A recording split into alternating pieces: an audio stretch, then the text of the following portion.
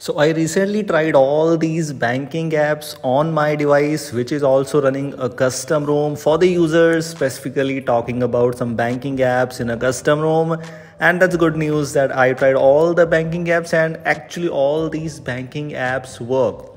Firstly, let me show you my device status here. As you can see, my device bootloader is showing as locked because it is spoofed to be shown as bootloader locked because it's a custom ROM. So my device bootloader is already unlocked. My device is Xiaomi. So bootloader is actually unlocked, but in this case is spoofed that my device bootloader is locked.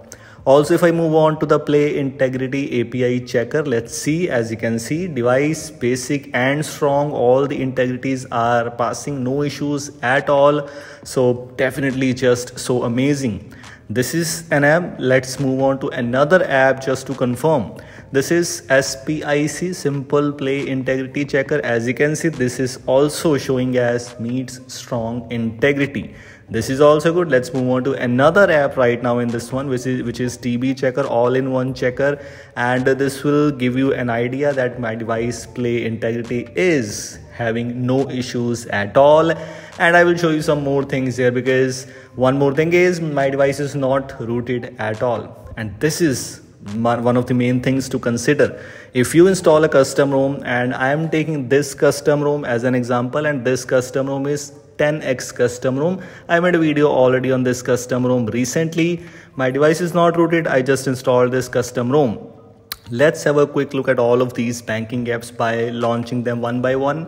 First one is YONO SBI, which is definitely one of the main headaches for some of the users. And it's here, it's working fine, no issues at all. If your device is rooted, it is facing any issues, it will just not open at all. And you know more than me. As you can see, YONO Lite SBI, I'm able to use almost all the banking apps. Let me confirm one thing. My device is not rooted. I haven't installed Magisk. I haven't installed kernel SU. So basically for the users, by the way, this is 10x custom ROM. If you want to use any other custom ROM right now, of course, in some upcoming days, you will get some of the custom ROMs. I guess most of the custom ROMs with bootloader locked showing, which is called as spoofing, of course. No issues with the play integrity and some more things like that. So yes, definitely you will be able to install those custom ROMs. You will be able to use some banking apps. By the way, in this case, if it is showing as developer options are enabled here, this is because developer options are definitely enabled. I haven't enabled any spoofing options for that. One of my main motives was just to show you that these are opening, these are working. Developer options issue is actually a different thing. It's not related to my device integrity at all. So this is just so amazing. And for a lot of the users, actually this was a headache, like not able to use the banking apps on their devices, but no issues at all right now. As you can see, banking apps are working fine. You will be able to open any banking app. You will be able to use any banking app. These are the mostly used banking apps, by the way. And if you have any other banking app, let me know in the comment box. I'll try to open it and let you know if I face any issues with that or not. Let's move on to settings and disable developer options once to show you properly these apps, like these are working fine without having any issues. Let's open this once again, having no issues. It's working fine. It is opening, which means it is fine, I guess. And of course, if I'm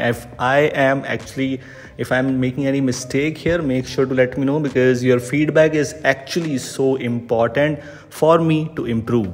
As you can see, IDFC First Bank app is there. It's working fine. Just need to grant some permissions and you are good to go. Of course, some of these apps definitely work without even using to pass these strong integrity or bootloader checks, but I was not actually sure about these kind of things. So I thought, let me just try out and open these apps, all of these apps, just to show you if I'm facing any issues or not. My device is Mi 11X, which is also considered as Poco F3, which is also considered as Redmi K40. The code name is Elliot, and yes, this is having 10x custom ROM installed, which has all the spoofing options enabled. This could be something like the custom ROM, which is having all these options, but definitely, as I just likely said few minutes ago, that these things are coming with every custom ROM, most likely in upcoming days with upcoming updates. So that's a good sign. So yes, this is it. If you want to know more about some custom ROMs, make sure to subscribe the channel. Thanks for watching. We'll see you in the next one.